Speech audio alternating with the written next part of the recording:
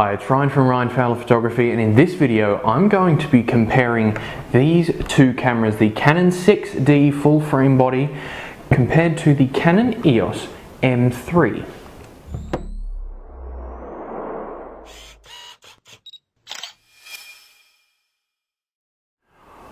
Alright, so let's jump down to a few of the basic statistics. Now, the Canon 6D here has a full frame 20.2 megapixel sensor, whereas this Canon M3 has a 24 megapixel APS-C size sensor. So it's not as good in low light, but it still has more resolution in terms of sensor pixels. Now, in terms of weight, these two vary quite considerably. The 6D is actually double the weight of what the M3 is, with this coming in at 770 grams or 1.7 pounds for the American watching, or 366 grams in this little compact case at 0.81 pounds. Just some of the basic low light stuff. If you're trying to do any astro, any low light events, wedding, you have to go full frame. It's quite simple. This thing just won't cut it in low light for going up to like 8,000, 10,000 ISO, but this will. It does extremely well, and even better than the 5Ds in some regards. Now, this one has built-in Wi-Fi, which is great for using the Canon Remote Connect app, as well as controlling the camera through different apps. So you can get different apps for time-lapse, which will then enable this to do time-lapse, because you can't plug in an external intervalometer into this, and it doesn't have a built-in function for it. This one has built-in Wi-Fi and GPS, and the GPS is really good for geotagging all your photo locations when you're out maybe traveling or wherever you may be. Both can go up to 30 frames per second at full HD movie recording, which is great. There's no 60 frames per second options, 120 frames per second options, or 4K videoing, which is a little bit of a shame, but these two weren't brought out at the same time that 4K was really starting to grow in popularity over the last year, 18 months or so. Something that I really do like about this 6D is the silent shutter mode. So it's not obviously silent, you can still hear a click of the shutter, but it is very dulled out compared to what you're normally used to. Whereas the M3, it just has the standard single and continuous shooting. It's pretty basic in some of its menus, including the white balance menu, which doesn't give this a Kelvin scale, which is a bit of a shame, because if I was filming with both of these, then it's a bit hard to match the white balance perfectly if I can't get Kelvin scale inside of both of them. As you can see, this has got a viewfinder. It's pretty big and bulky, the whole camera, but it has a viewfinder which makes it great for photographing. However, it's 100% LCD screen, so everything you see, it's 100% viewfinder coverage, obviously, because it sees what the camera sees, whereas this is only 97%.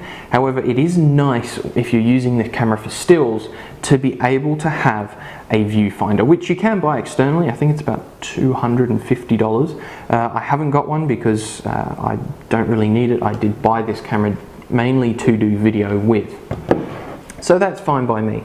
But it is still nice if I was going to use lenses like the 70-200 you can see back there. You can actually fit this lens, the 16-35 I'm filming on now, all onto this little body with a simple adapter, which is about $140 if you wanted to use all of your current lenses from the Canon lineup. Okay, my favorite part about this M3 is the tilting screen. So it goes all the way around. You can adjust it, level it up and down, back to front, however you need to. But it's great to have that adjusting screen, whereas on here, it's completely fixed. So if you're shooting really low, on here you can tilt it up, you can see what's going on without having to crouch or pretty well get on the floor in some instances. Whereas this you've kind of got to.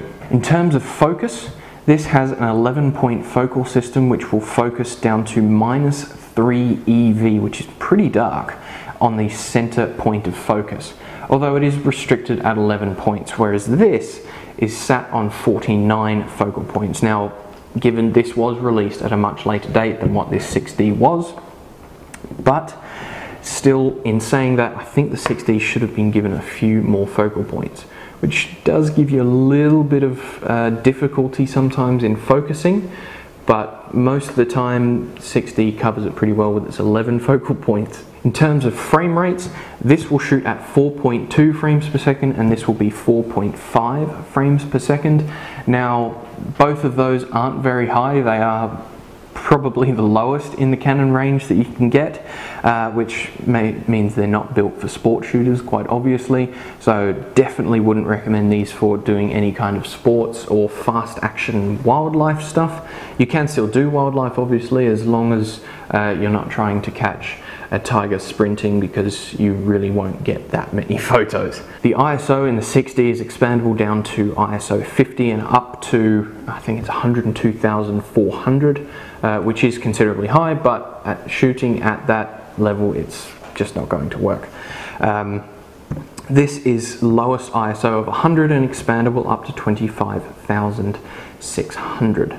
The processors inside of each of these is a Digic 6 processor in the little brother here and a Digic 5 Plus here. However, the buffer size is much bigger in here at 14 frames, whereas I believe this is only 6 or 7. So you can still get more shots inside of this buffer, which may take a slight amount of time longer to process onto the card, but you will still be able to start shooting fast. So that's pretty much the technical stuff out of the way.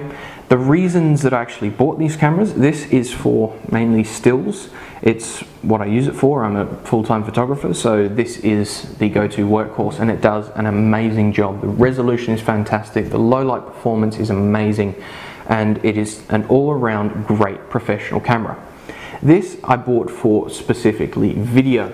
Now, videoing, even though it does only do a maximum of 1080p, this is great for videoing, for vlogging. You can hold the screen up, attach it to a little monopod. It actually holds quite well, not perfectly, but quite well on the GoPro 3-way clamp, but on the jaw clamp it holds really firm, which is nice. So you can actually use the GoPro jaw clamp as a small clamp to put this onto a rail or a fence or something if you want to do a time lapse, bit of filming, whatever it may be. But for vlogging, it's great to be able to have this screen up as well. That's the main reasons that I bought them.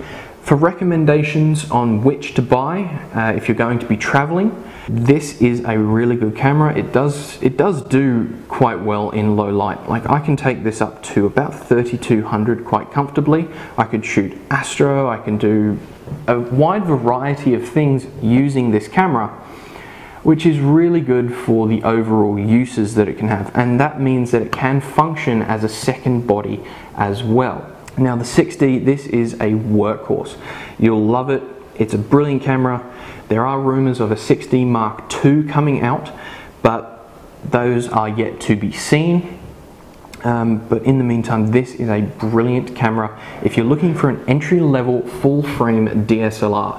If you're looking for video, I would definitely go with the M3 as well, simply because it does do great autofocus during video as well. It's dead silent, and it just works really, really well. But that just depends on what you want to use it for. Anything commercial, definitely go with the big brother here. Hope you enjoyed this video and you found it useful with both of these cameras being compared together. Please do give me a thumbs up if you liked it. Leave me a comment down below, let me know what you think. If you want to find me on social media, check the links in the description below. Hit that subscribe button and I will see you in the next video.